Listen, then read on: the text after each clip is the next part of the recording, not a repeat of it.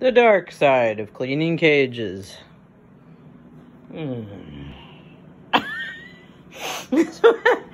I now put them in baskets because they've been chewing their way through the little pens.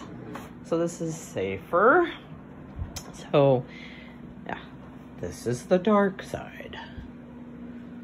We have pine, we have KT, and we have orchard grass hay.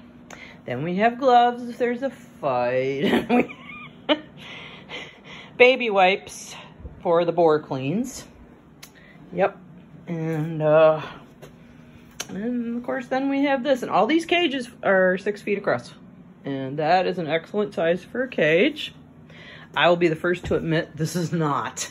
But these two pigs are very shy and they actually feel safer in the smaller cages. I've tried them in bigger cages. They honestly didn't like it, I can say that. So a small cage, as long as it's not smaller than these,